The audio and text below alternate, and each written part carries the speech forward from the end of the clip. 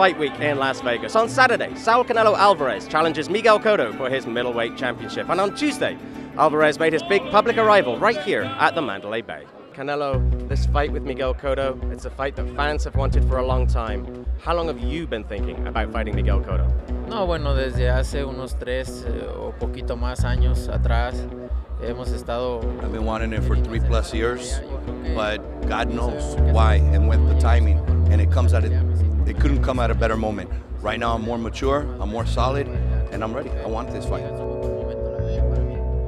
What are the advantages that you have going into the ring on Saturday? No, bueno, Miguel Cotto es un gran peleador. Creo que mis ventajas son la gran. Miguel Cotto's a great fighter. We all know that. I've been saying it. But what's going to win? My advantage is the preparation, the hard work that I put in, my experience, and the more intelligent fighter is going to win that night. You are representing Mexico against an icon from Puerto Rico. What does that mean to you? No, es una gran responsabilidad para mí, ¿no? Definitely, I take it with a lot of responsibility. It's a great responsibility to have fighting for your country.